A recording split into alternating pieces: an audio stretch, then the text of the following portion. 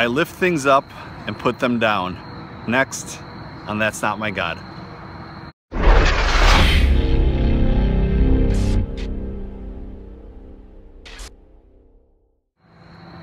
All right, so do you remember that commercial for a gym that you could join? The guy, big muscle head, said, you know, I lift things up and I put them down. And, you know, that's usually sums up a lot of missions trips. What'd you do? Well, we moved this here, moved that there. And, you know, the thing about missions trips are they can be a lot of fun. They can be very life-changing. But quite honestly, the upbringing I had, missions trips, you usually ended up going to foreign countries, doing puppet ministry and human videos. I've never liked human videos.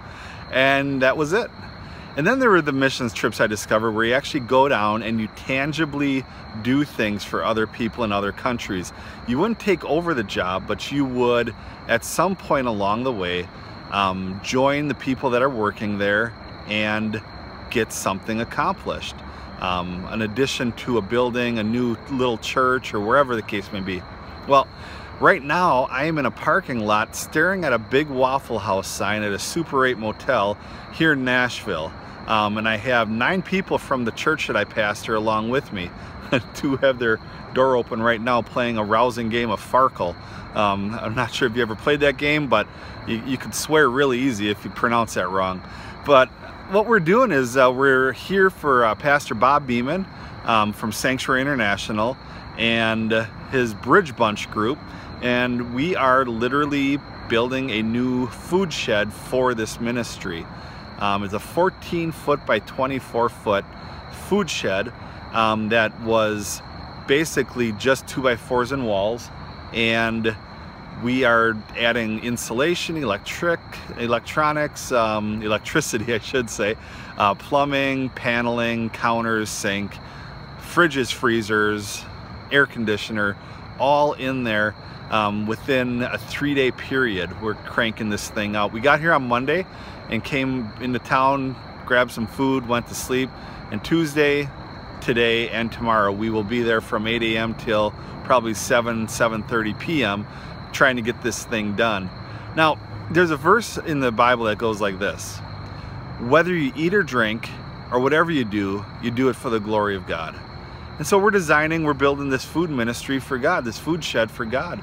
And you know, this is my 4th time down here annually when we would go and feed the group under the bridge that the Bridge Bunch feeds. And this year I came down, I said, not to sound mean, Pastor Bob, not to sound mean to my church group that's coming down, but I'm not here to feed people. I'm here to build a shed that will keep these people fed, and it's very, very necessary to have done. And so that's what we're doing. We're doing this thing, we're on a missions trip, and you know, sometimes you just got to get out of Dodge, get out of your own city to get a little bit of a worldview of what's going on. Where I come from, there's a little bit of a homeless rate, but not very strong. Down here, there's a huge homeless rate, and in fact, one of the people that are homeless is helping us daily build this food shed so that we can function and they can function starting this weekend. And tomorrow morning, in fact, we're hoping to get the fridges and the freezers in so that they can start organizing the food and not skip a beat on this thing. So, you know, here's the deal. We can be cynical towards missions trips. You know, if you're not doing ministry here, why would you think about doing ministry down there in a foreign land or in another state in our case? Well, it's quite honestly, we can become complacent. For me, living in central Wisconsin, you know, as a pastor, I'm always mission-minded, but at the same time, I can fall into that rut and other people fall into that rut, seeing that this is our area, this is what we live in, and this is what the world must be like.